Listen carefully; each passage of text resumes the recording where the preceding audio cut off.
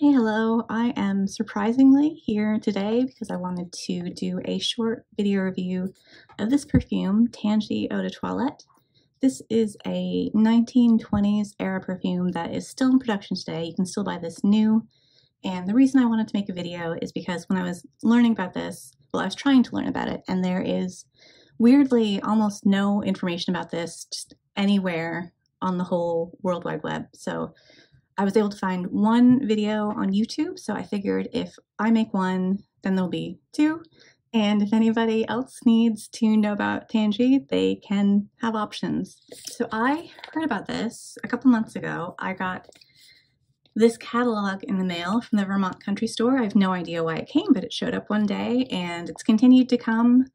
I guess I'm now a subscriber to this catalog, although, I mean, to be fair, I did buy something from them, so it makes sense. Their marketing worked, and yeah. Anyway, the Vermont Country Store it's kind of a mom and pop operation, family run business. It's been around since the 1940s, presumably located in Vermont. And their whole deal is they sell old timey goods for old people, or as they say, they're the purveyors of the practical and hard to find. Basically, anything they don't make like they used to and you can't find in a store, that's their whole deal. So things like medicated foot creams and orthopedic slippers and ugly nightgowns and old-fashioned candy and shampoo from the 1970s and, relevant to us, cosmetics and fragrances. So this isn't the one that I got originally. This is the Christmas edition, so not exactly what I was looking at before. It's got a lot more like plaid flannel and fruitcakes and stuff, but you can kind of get the idea. There's, 1950s era Christmas light thingies, and if you've ever wondered where you get ribbon candy, here you get old sort of Raggedy Ann and Andy toys and Nancy Drew mysteries and all that kind of thing. And ugly nightgowns, and here we go. So the one that I was looking at, it actually had a multi-page spread dedicated just to fragrances. It had all kinds of stuff like Lanvin Arpège and White Shoulders and Halston, that kind of thing. And then it had like a whole half page dedicated just to Tangee perfume. Here it's with some of the makeup. And I had heard of Tangee, the cosmetics company, before. I think they're still relatively well known for this lipstick, this tangerine colored lipstick here. And this is one of those color changing lipsticks that's supposed to automatically turn into the perfect shade to complement your complexion based on your body's unique pH or whatever. In my experience, it always ends up being kind of like a weird bluey pink color that makes my teeth look yellow, but I always kind of hope that maybe, I'll get one of them one day and it'll enhance my one-of-a-kind beauty perfectly. Who knows? In this case, I just was going for the perfume this time, so that ad also included the box in the photo, so obviously very eye-catching design here. This black with the gold embossing and this stark red flower detail there. It's very art deco-y fonts and everything, so it's a really good-looking box, draws the eye in. And then it is tangerine and jasmine, and I thought, I like tangerine and I like jasmine, so that sounds good. And it's $30 for 50 ml, so it's kind of like right in that range where you can just go ahead and blind buy it without thinking about it. But even still, I was trying to find out a little bit more before I decided to buy it, and there's just not a lot to work with. So you can see here, it's probably pretty similar to the blurb that was in the bigger spread. It's just a couple sentences here. So we've got Tangee Eau de Toilette, her new signature scent, and says, treat her to this refreshing citrus. Oh, so treat her, this is directed to the men out there. You should buy this for your lady. To this refreshing citrus and floral blend of tangerine and jasmine. So that's a little bit of information. I tried looking this up on Fragrantica. It does not exist on Fragrantica, which at that point, does it even exist at all? I looked on YouTube and I did find the one video by this lovely woman named RuthAnne MacKinnon. She gives a very good, succinct 5-minute review. I could never I will link that down below so you can take a look. And then it had like a brief mention in another video that was kind of an overview of the history of the Tangee Cosmetics company, which is actually pretty interesting if you want to watch that also, you know, hear about a 1920s makeup company. Yeah, but then Googling, it was almost shocking how little information there was out there. Like, you would think in 2023, like, is there anything under the sun that doesn't have some information somewhere, whether it's like a Wikipedia blurb or a Facebook post, or I don't know, some 15-year live journal from a hobbyist who specializes in American perfumes from the early 20th century. But nothing. There's nothing. Like, no information about the notes, no reviews. I did go to their website and they had customer reviews there. It showed that there were, you know, a star rating and customer reviews, but there weren't any appearing on the page. And it turns out that's because I was looking on my phone and their reviews widget isn't compatible, I guess, with Safari on mobile. So it looked like there were no reviews, and just, I couldn't get any answers. And I was like, why? Like, why? I need to know more than this. So I figured at that point, this was bothering me. It had wormed its way into my head, and I just needed to see it to its resolution. And, you know, $30, I would get $30 worth of entertainment out of the process, if nothing else. So I did go ahead and buy it, obviously. That's why we're here.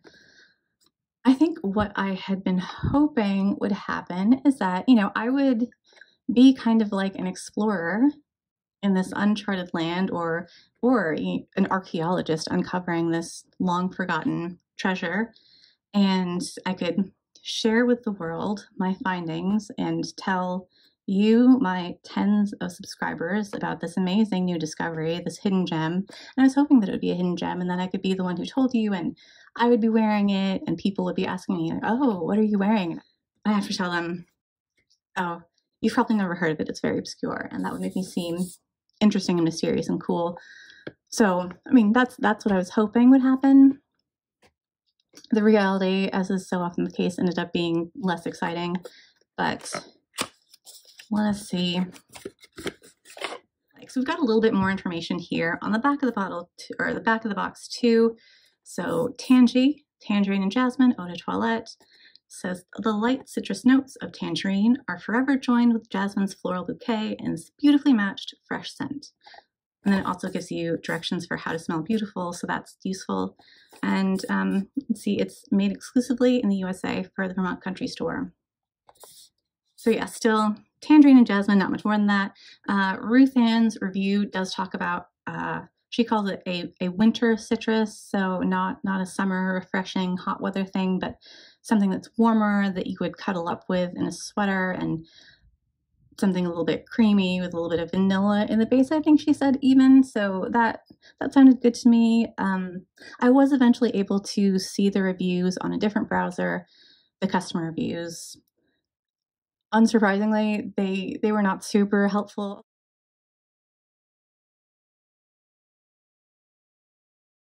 Although there was one that did mention, they called it a creamsicle, and I found that compelling, which is kind of funny because I don't actually like creamsicles to eat, but for some reason, anytime someone says a perfume smells like a creamsicle, my ears just perk up, and I'm like, oh, I want to try that. And so I was expecting, you know, tangerine and jasmine in equal measure, equally paired throughout the life of the perfume, a citrus floral, and maybe with some vanilla, something creamy, maybe.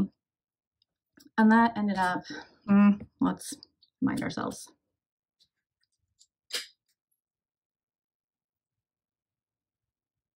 Yeah, so for me, you definitely do get tangerine right at the opening. It's not like the most delectable, vivid, vibrant tangerine ever, but it's recognizably citrus, an orange citrus fruit. It's there. But I found the citrus faded really quickly. I mean, even more quickly than you would expect it to. I think, you know, just within minutes, you're left with kind of a flat floral jasmine, and not the kind of jasmine that I typically tend to like. I think when I want jasmine, I want something that's kind of like the deep, honeyed, intoxicating jasmine, or like the very kind of distinctly petal blossomy sort of jasmine. And this one is really neither of those. I don't know, it's kind of monotone. It's a little high pitched and thready sometimes. It's kind of prim. It's pretty. There's something bad about it. It's just a little, maybe the jasmine is slightly more in the realm of jasmine tea.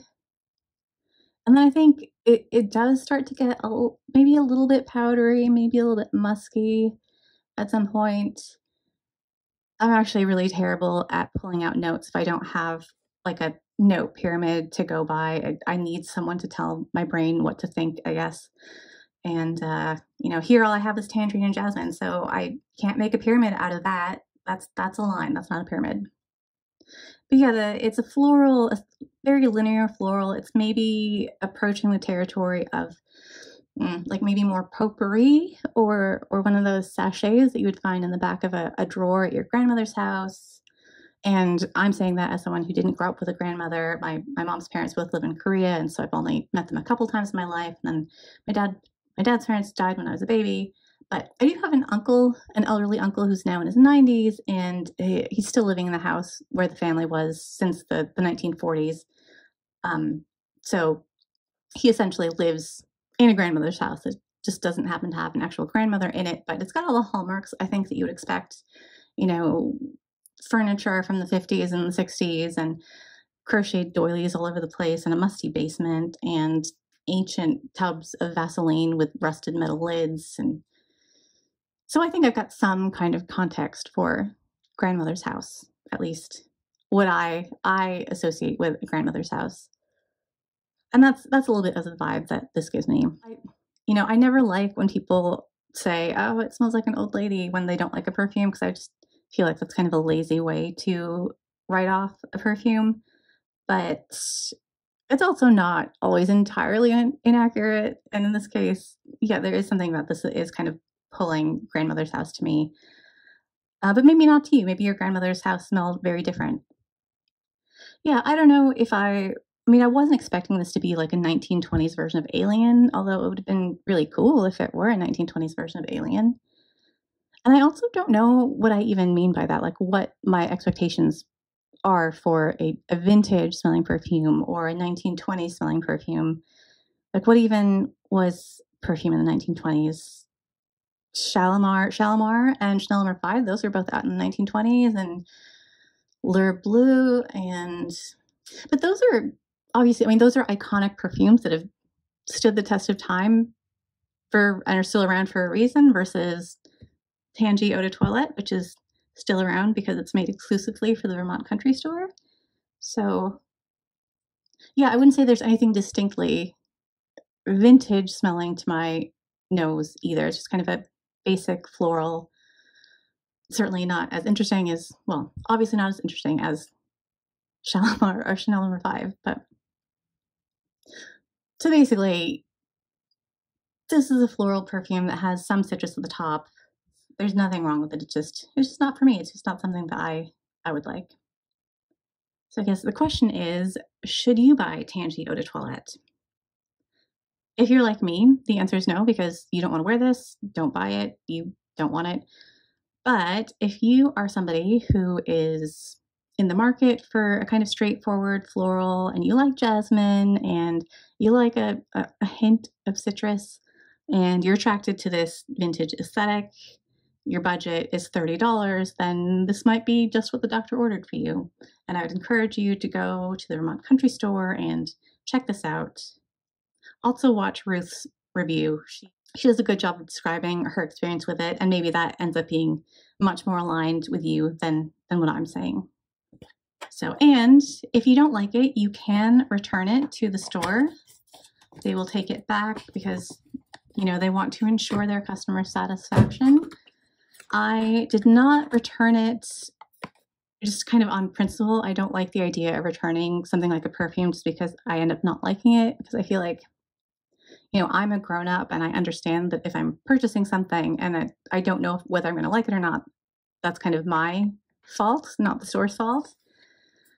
And even at like a giant multinational corporation like Sephora or Ulta, I still kind of feel a little bit that way. And then also those stores, they're legally required to destroy all return merchandise for sanitary reasons, and that just, I find that kind of waste like really, really distasteful. But you could return this if you don't like it. And actually, if you live in the United States and you think you want to try Tangee Eau de Toilette, let me know. I could send this to you, and then you could have it, and then you could make a video, and there would be 3 videos about Tangee. So let me know. But yeah, basically not a successful blind buy for me. But it also, I mean, it wasn't a total loss because it did get me back into sampling some interesting things and reading more about perfume again for the first time in a long time, watching some videos and making this video at least. So that's a positive thing. I also just really enjoyed looking through the old perfume descriptions. They're just kind of fun. Like, you know, this one, exciting things happen when it's evening in Paris, and there's no house listed here. I have no idea what this is. It's got like kind of a fun silver label with another nice vintagey font and this cobalt blue color and kind of a Euphoria-esque silhouette. Tigress, this is one that I thought actually sounded kind of cool. I was a little bit interested in. There is a Tigress in Fragrantica, and I don't know if it's the same thing, because that, if I'm remembering correctly, it was kind of like a 1970s era perfume, and I don't know if that's the same. But yeah, like, Tigress, registered trademark. Are you wild enough to wear this seductive cologne? I mean, me probably not, but maybe, like, maybe I am, and maybe I would find out for $40 I could be a Tigress. It's a nice bottle. Like, I like the look of this. It's got this kind of intentionally thick glass base with this little detail in the middle there, and like the proportions of the lid and the bottle are really pleasing to me. You know, the nice font on the label. And look here, this is the male version of this. It's got the same bottle design with that little whoop in the middle there. It's just got a manlier name, Wood Hue. That's like a lumberjack. That's very masculine, and manlier font. And I'm realizing it doesn't say anything about men here, so this is just me projecting my gender norms on this perfume for no reason. But yeah, I mean, Wood Hue Eau de Cologne, the subtle yet sophisticated scent everyone can wear, and it's found only here. And by the way, the review of Tangee is over now, so if that's why you're here, this is not, I mean, I'm just rambling now. But Wind Song, like, you can choose the Eau de Cologne or the talc-free powder, and it comes with this white fluffy powder puff. Like, that's fun. And yeah, Royal Secret makes a lasting impression day or night. It's got an indulgent and quote-unquote sweetly persistent blend of rose, blackcurrant, mandarin, bergamot, jasmine, soft musk. That sounds good. It's a classic chypre floral fragrance. It's lush and thoroughly feminine. For $18 at that price, how could you afford not to buy it, really? And it comes with a tassel on the bottle, so all good stuff. And actually, I have kind of a running list of vintage perfumes that I've been meaning to try for a long time, but have never gotten around to, like Dana Taboo. That is one that I think sounds like it could be good. I don't know why. I like the idea of liking a vintage perfume, even though I think in reality I probably wouldn't like a lot of them. But maybe some, like Dana Taboo, I could see myself liking that. Lulu by Cacharel, I feel like I wouldn't like that at all, but I do like the turquoise and red bottle, the genie shaped one, and the other like plain shaped one. Rive Gauche is another one where I'm really attracted to the look of the bottle, but probably would hate wearing it. Estee Lauder Youth Dew, that's one I think I've actually sprayed at a perfume counter before, and I think legitimately kind of liked it. If I'm remembering correctly, it's like an intensely sort of oily, unctuous cinnamon stick sort of thing. And it has also, again, a very nice bottle shape that I like the look of a lot. So if you have any vintage perfumes that you love or that you would recommend and you think I should try, definitely let me know in the comments. I would love to hear your thoughts there. I think that's it. That's the review of Tangee and a little bit of extra stuff. And yeah, I'm going to say that's the end of the video. We're going to call that the end. And thank you for watching. maybe we'll see you again some other time, but, no promises.